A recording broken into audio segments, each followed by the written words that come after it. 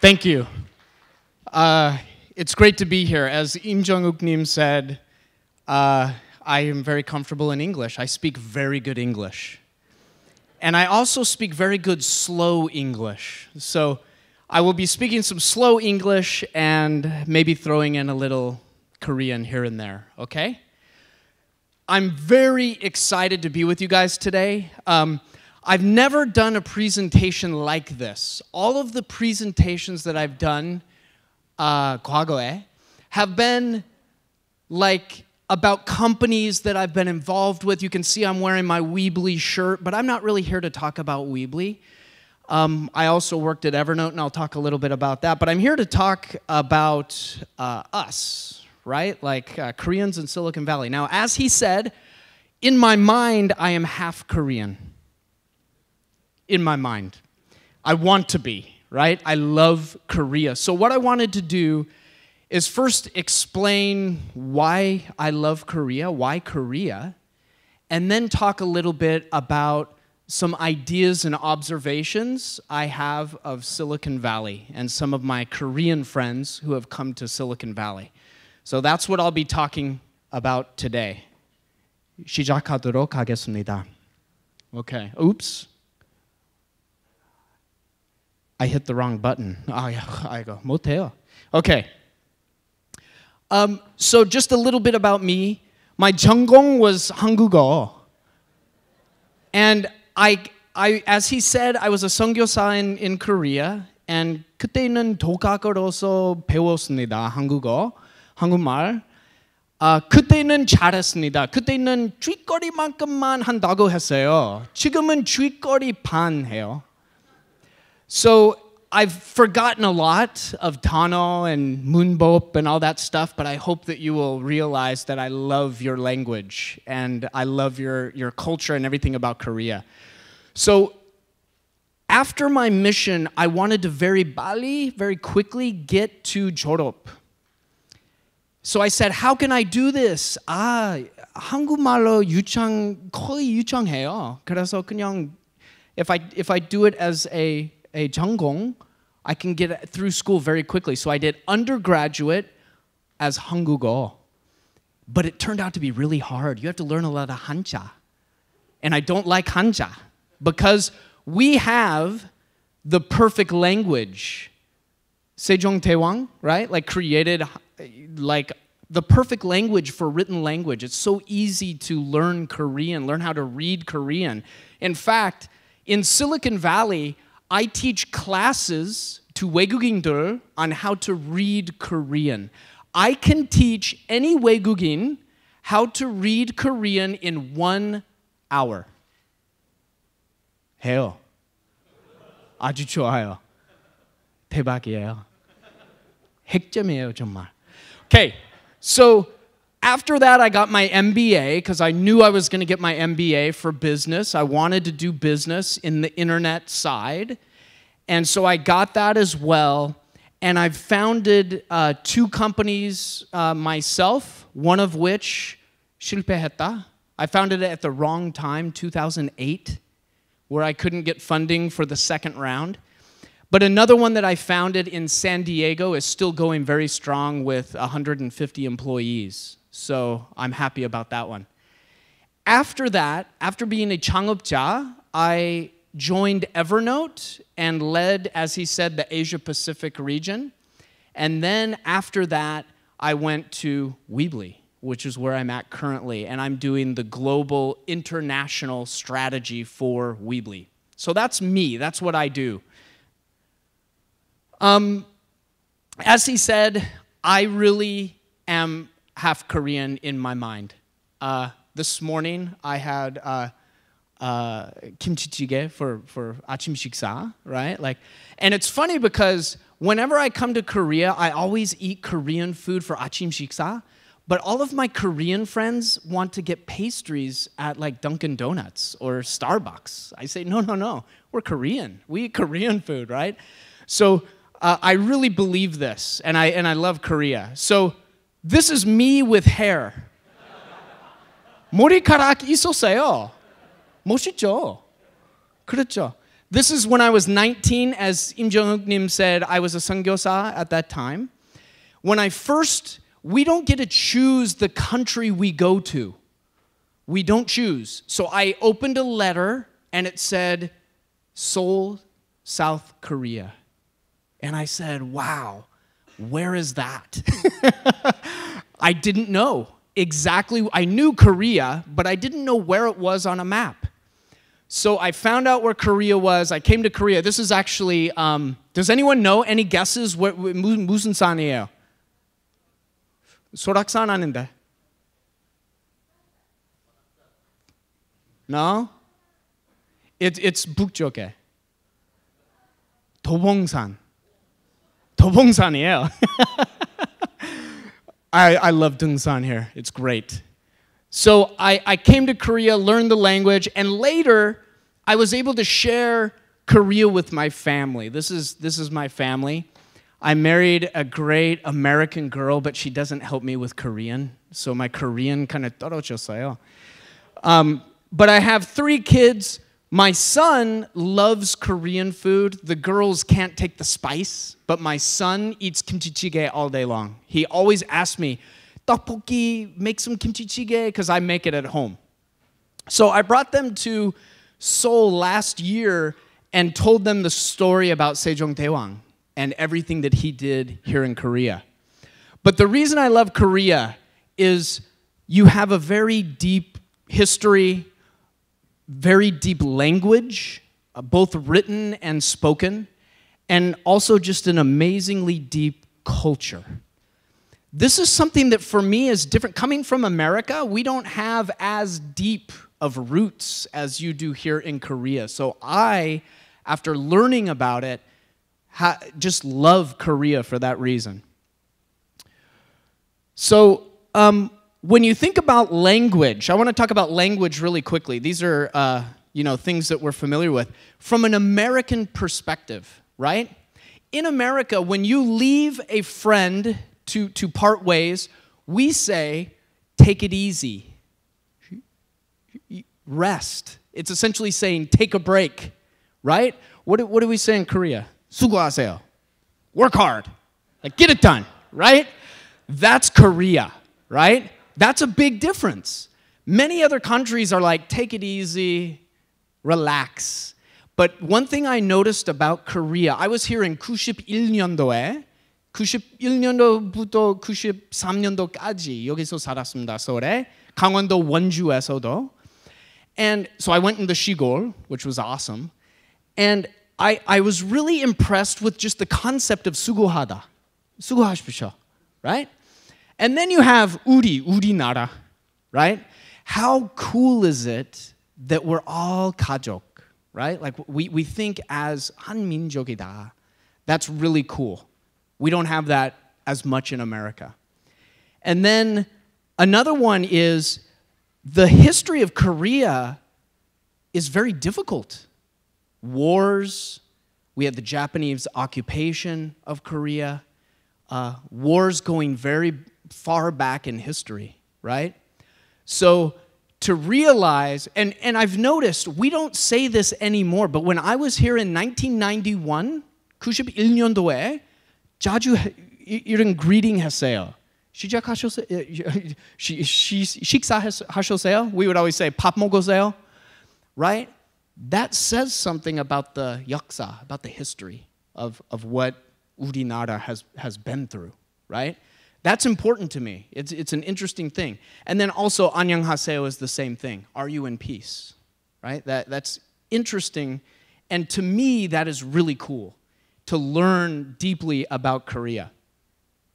So these are things I noticed about Korea that I knew Korea was going to be a big deal. In 1991, Korea was kind of like, hadn't become big yet, right? You had the Olympics, and everyone was still 수고하고 계셨어요. 그때는. And I noticed a work ethic among Koreans. So let me tell you a story. You guys call these super now? 옛날에 우리가 가게라고 했어요. 그렇죠? 가게 알아요? 그런 말? Yeah. So when I lived in Gangwon-do, Wonju, we would go to the corner kage. And there was an ajima that every morning she was sweeping in front of this, making it perfect, beautiful, right? It wasn't really fancy, but it was clean, and she had pride in what she was doing. And I remember that work ethic. And I remember thinking to myself, Korea is going to be amazing, right? Because people work so hard and have pride in what they're doing. That's a very good thing about Korea. Another good thing about Korea that I noticed is 교육. So I came from America where we have weekends. The kids here, I noticed when I was a seonggyosa, we'd try to get them to come to church, and they'd be like, I have to study, 공부해야 돼요. Especially if they were like in high school, right? So the education, the cultural importance of education, I thought that's going to help Korea become a very influential and important nation in the world. And sure enough, it has. Also in Korea, people want to just 성공, right? And this is a cultural difference between Silicon Valley and Korea, right? Like, we want to 성공 as well, but we realize if you 실패, 괜찮다, 또 해야 돼요, right? So that's a little bit of a cultural difference, but I always noticed about Korea that people want and have a motivation, a big motivation to be successful, which is important for any nation. So that's what I learned from Korea, and now I want to talk a little bit about Silicon Valley. But I don't agree with how you spell Silicon Valley. 임정욱님, 바꿔야 돼요, 이게? Right? Yeah, Silicon Valley. Silicon Valley is a very weird place.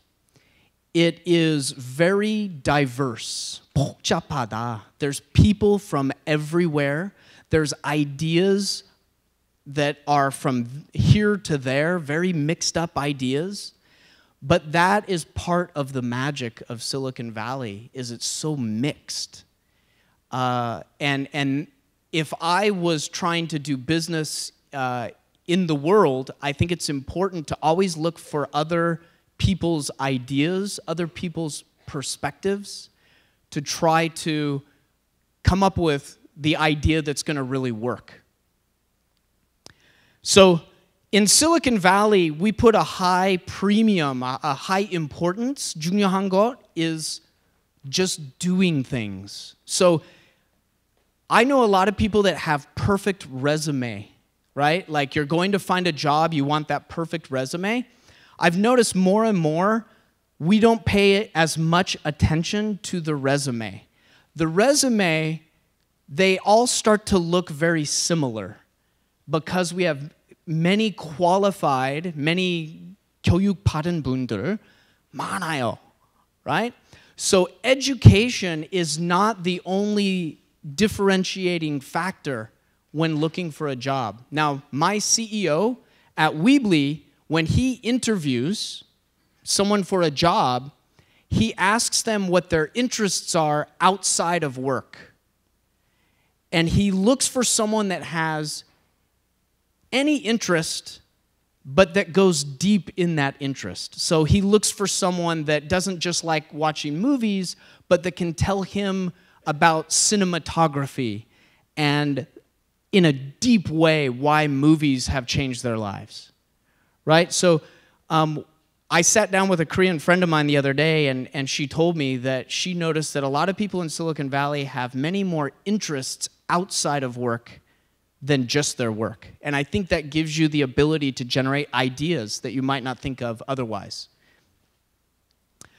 Another concept that I think about when I think about Koreans in Silicon Valley is if you have something to say, please say it. Sometimes we think, oh, 대표님이다. 말 안 돼, right? You know, you might be afraid to say something to the 대표님 that's different, right?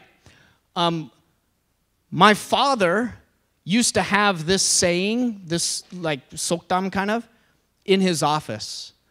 두 명이 항상 동의하면 둘 다 있을 필요가 없다, right? So if we always agree, we only need one of us, right? We need to disagree. We need to have different ideas and exchange those ideas, even with the 대표님, right? So that's an important concept.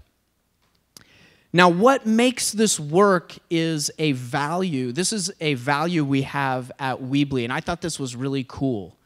If you have respect or 존중, and you have 정직 together, then you can trust each other. You get 신뢰.